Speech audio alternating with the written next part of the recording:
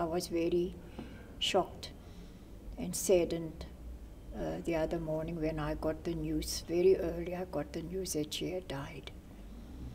So here we are without Ruth today, and I'm not sure how we are going to move on without her.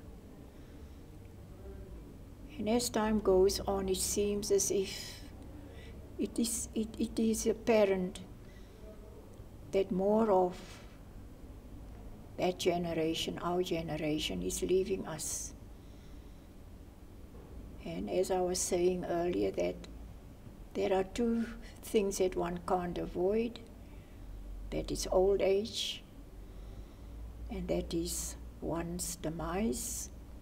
But when it does happen, one is very shattered.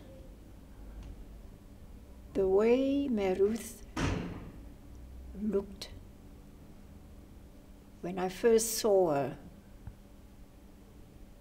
her beauty and her grace and her dignity, she carried it right throughout her life up till the last day, except that she was growing a bit older, but she never lost any of her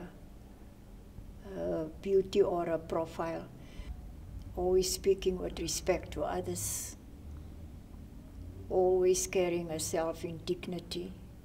And she was highly professional, highly effective and very efficient in whatever she was given to do or in whatever she was in control of. She always did it to the best of her ability.